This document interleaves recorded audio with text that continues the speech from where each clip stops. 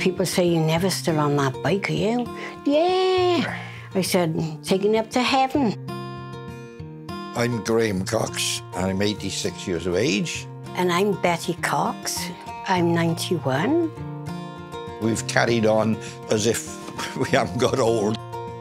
5 years ago, I had bowel cancer, but because I was so fit from riding, I was only in hospital 8 days. I feel marvellous, to be honest. As soon as I met her, Yeah. I said, "You better buy a bike." We never ever went on the bus, always cycled. I had a 48-mile round trip after work to come see her.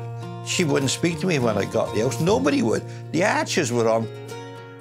Our daughter, who was born the August after we got married, we wrote to the cycling magazine, how soon can she ride before the birth and how soon after? Yeah. 6 weeks before, 6 weeks after. Yeah, So I've for done 6 that weeks bike. after, the Tandem and Cyclists outside the house and all the neighbours out, "Oh, you know." Can't do that, surely. We've been all over this country, from the Outer Hebrides to Land's End.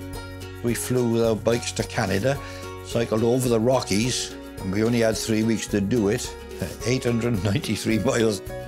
We've had 4 tandems. Yeah, You can do probably more miles than you would Yeah. on individual bikes. definitely. At our ages now, in 16 months, we've done 1,700 miles. I think being in the fresh air is the best thing ever. Very often you come home, you want to throw your bike over the edge, but by the next morning you're back on form and you get this feeling of fitness and health. You'll never too old to ride. Each day is a bonus at our age. You can't buy your health. That's I the main think. thing, yeah.